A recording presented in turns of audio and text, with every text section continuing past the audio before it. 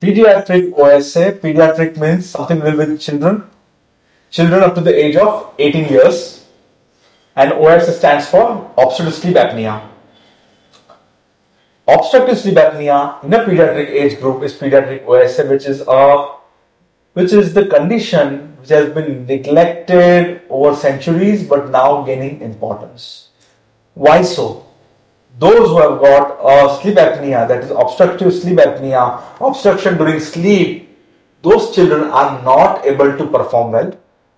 They have their milestones which are getting delayed, and this is purely because of sleep. This is purely because of something which can be corrected. If something which can be corrected, why not?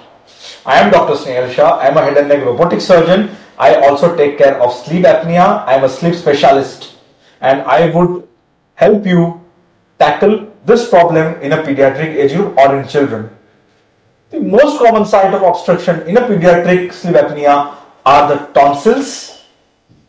As we say, इसको tonsil हो गया है, tonsil सूज गए हैं, tonsil में सूजन आ गई है, tonsil लाल हो गए हैं. So tonsillitis or recurrent tonsillitis, and with that something called as adenoids. Adenoids are nothing but a nasopharyngeal tonsil which are present behind the nose. These are going to increase in size. These are going to obstruct the airway, and you would land up having a sleep apnea. Patient will not sleep well. I have a simple way of correcting it. Not only would I ablate with a coblation the adenoids, but I can also do tonsillotomy. Now I'm going to appease my pediatricians, that is the physicians who look after children. They recommend not to undergo tonsillectomy. I am not going to do a tonsillectomy. I am going to do a tonsillotomy, so the tonsil is going to be preserved, but I am going to ablate the hypertrophic part, the part which is protruding out subcapsularly, either through a radio frequency ablation, which I can do in a daycare setting, in an office-based setting, or I can just do in the operation theatre. What I would say is a tonsillotomy, combining it with an inferior turbinate reduction. I would not do a septoplasty, that is the correction of the bone in the midline, but I would at least do adenoids, a tonsillectomy, and I would also reduce the turbinates. Doing that, this is going to increase a space which is behind the palate, increase the space which is behind the tongue, so retropalatal, retroglossal area, which is going to increase in size, increase in space, and this is going to help child breathe better.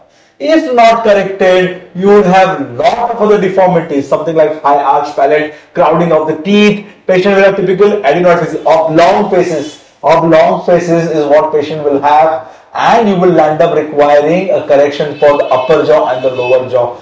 Many times this is the cause. Most of the time this is what I said is the cause, but sometimes there could be childbirth deformities in the form of a retrognathia, or there could be a maxillary hypoplasia, meaning upper jaw which has not developed, or the lower jaw which has receded behind, and that's why you are going to have a reduced space, and you might require for that a maxillomandibular advancement.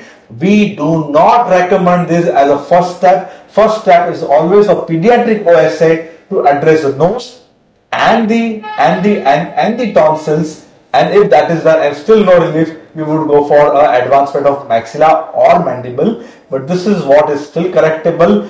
Apart from that, there are other devices which can also be added, something like a mandibular advancement devices. I have my dental friends who are going to offer you MAD, mandibular advancement devices, and these are going to protrude the jaw further, preventing the fall and inducing a good sleep. But that's going to be slightly cumbersome, but if there is no other option, we are going to go and give that. So I would like to appeal to all my pediatric dentists, I would like to appeal to all my orthodontists, please do consider this corrective surgeries and your mandibular advancement therapy in combination, because that is going to take care of child. Child will have a normal milestones, he will achieve normal milestones, a proper development over a period of time. Hi, I am Dr. Snehal Shah. I am a head and neck cancer surgeon. but I am also a robotic surgeon, and I'm here also as a sleep specialist for you. I take care of your sleep.